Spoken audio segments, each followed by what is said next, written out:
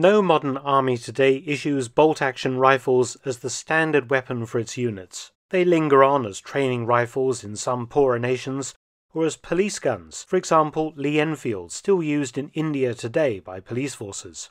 And of course, they remain as ceremonial weapons in many countries.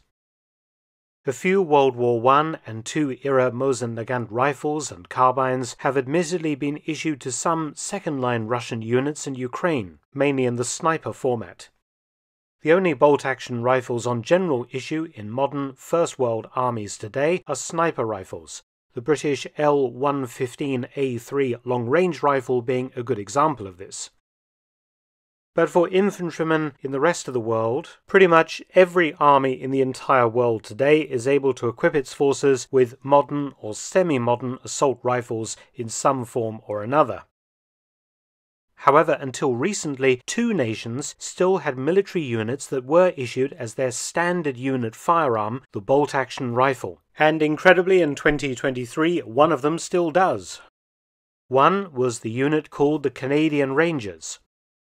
Formed in 1947 from an older World War II unit from 1942, this subcomponent of the Canadian Army is made up of Inuit, First Nations, Métis and other Canadians familiar with northern Canada.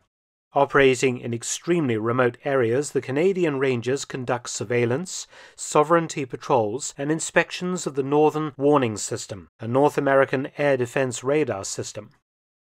It numbers 5,000 personnel today, and from 1947 until 2015, its primary weapon was the World War II-era Lee Enfield No. 4 10-round bolt-action rifle.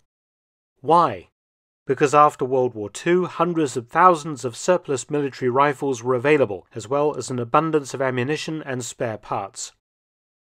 The Lee Enfield series of battle rifles are considered some of the finest and best-built rifles ever made, and being very robust, the No. 4 stood up very well to the cold northern conditions found in Canada.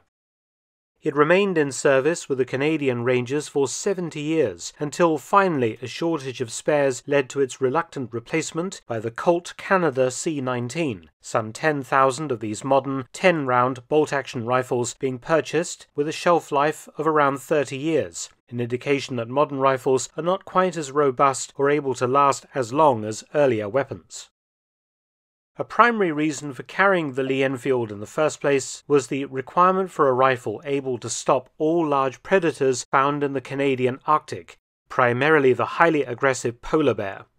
The No. 4 and the new C-19 can do that and operate at temperatures down to minus 51 degrees Celsius or minus 60 degrees Fahrenheit. So with the Lee Enfield finally withdrawn in Canada, only one modern military still has a unit equipped as standard with antique bolt-action rifles. And unsurprisingly, it also operates in the Arctic. The Sirius Dog Sled Patrol conducts long-range reconnaissance patrolling and enforces Danish sovereignty over a vast area of northeast Greenland. The unit's 14 personnel are selected from the very best of Danish forces and have to undergo an extremely rigorous selection process, and the unit comes under the authority of the Royal Danish Navy. The unit's personnel operate in pairs, each pair with a dog sled team, and are often out on lonely patrols for up to 4 months at a time. Highly self-sufficient, the unit was formed in 1941 to combat German military activity in Greenland, as the Germans built secret weather stations in the territory to aid U-boat operations in the Atlantic. The Sirius Dog Sled Patrol looked for these stations, which were then neutralized by US forces working in concert with the Sirius Patrol. Unsurprisingly, due to Denmark being under German occupation during World War II, the Sirius Dog Sled Patrol's main weapon was American. They were equipped with M1917 Enfield bolt-action rifles, and incredibly, 82 years later, the unit still uses the M1917 as its main weapon, slightly modified for Greenland service as the M53-17 rifle. The M1917 is an American modification of the .303 pattern 1914 Enfield rifle, or P14, used by second-line British Reserve units and snipers in World War I. It has a 6-round magazine capacity fed by 5-round stripper clips, and the caliber used is the .30-06 Springfield round. As with the Canadian Rangers, the Sirius Patrol needs a rugged bolt-action rifle able to function in extremely cold conditions and survive a lot of rough handling on long-range dog sled patrols. Primarily, the rifle is used to protect patrolmen from 2 aggressive animals they regularly encounter: the aforementioned polar bear, which can weigh up to 1 ton, and to deal with them, the patrol uses M2 armor-piercing rounds in the Enfield, and hollow point rounds to deal with enraged muskox. Typically, the patrolmen arrange their Enfield's magazine so every 3rd round is a hollow point.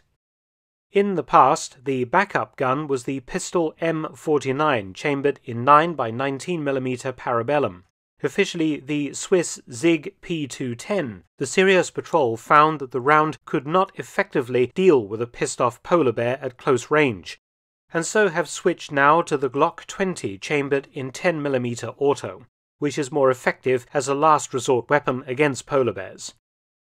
There are currently no plans to replace the World War I era M1917s, as they still do what it says on the side of the tin, effectively, economically, and reliably. And so it is that today, 1 unit of frontline troops from a first world country is equipped with rifles that first entered service an astounding 106 years ago. Many thanks for watching. Please subscribe and share, and also visit my audiobook channel, War Stories with Mark Felton. You can also help to support both of my channels at PayPal and Patreon. Details in the description box below.